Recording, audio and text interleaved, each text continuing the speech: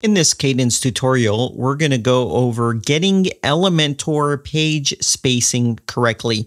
This is just making sure your Elementor design pages look excellent in the Kadence theme. It's actually very easy to do, and I'm going to show you how in this video. Here I am on a brand new, fresh WordPress installation, and I have the Kadence theme installed, and I have Elementor. So I'm going to go to Pages, and I'll click on Add New, and I will name this page Home. Now I'll click on Publish, and then I'll click on Publish again to confirm. Next, I'll click on Edit with Elementor. Now that I'm into Elementor, I'm going to use one of their page templates. So let's just choose this one. It actually doesn't matter. It can be any of these page templates. Looks like I have to connect to the template library since this is a fresh website. I'll go ahead and do that now. Okay, I connected it in, and you can see the template is now applied. And it looks pretty good here. So let's go ahead and click on Update. And then let's go ahead and exit to Dashboard. And let's view this on the front end. So I'm going to click on Permalink. And then here's the link to view the page. And you see here, it just looks perfect automatically.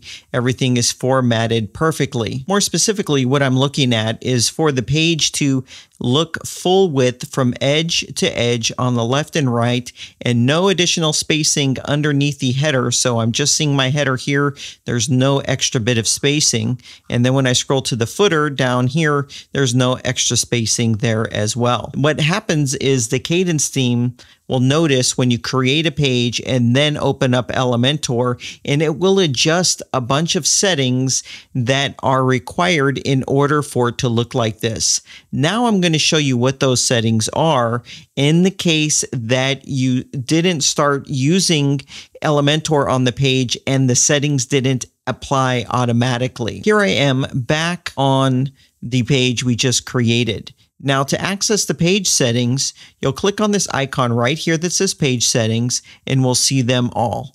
So the first one is the page title is disabled. What this is a section at the top of your page that will say the title of the page. You want that disabled. Next, under Page Layout, you want this set to full width. This is what allows Elementor-based designs to go from edge to edge. So you want this to say full width. For content style, you'll want to set that to unboxed. For content vertical padding, you'll want that disabled, and also show featured image disabled. These are the settings that automatically get set for you the minute you open up a page inside of Elementor. Now, optionally, there's another way to accomplish this.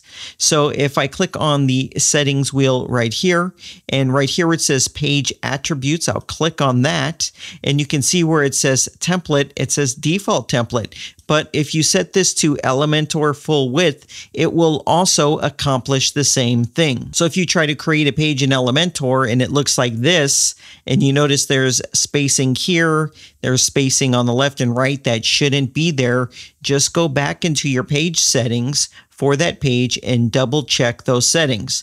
Remember, page layout needs to say full width. In this case, content style is now on boxed, but that needs to be on unboxed. And that is what's generating that spacing. So if I click on update and then I go to this page and I click on refresh, you can see that it completely went away. And this is how you typically want your Elementor page to work, edge to edge from top to bottom. And that's all there is to getting your Elementor page spacing right using the Kadence theme. Like you saw, it's going to automatically sense that you're creating a page using Elementor and set those for you. And in the case that it doesn't, just go to the page settings and you can select those options I showed you. Alternatively, you could go to page attributes and set it to Elementor full width, and it will accomplish the same thing. That's it for this video. If it helped you, give it a thumbs up and subscribe to this YouTube channel for more Kadence theme tutorials.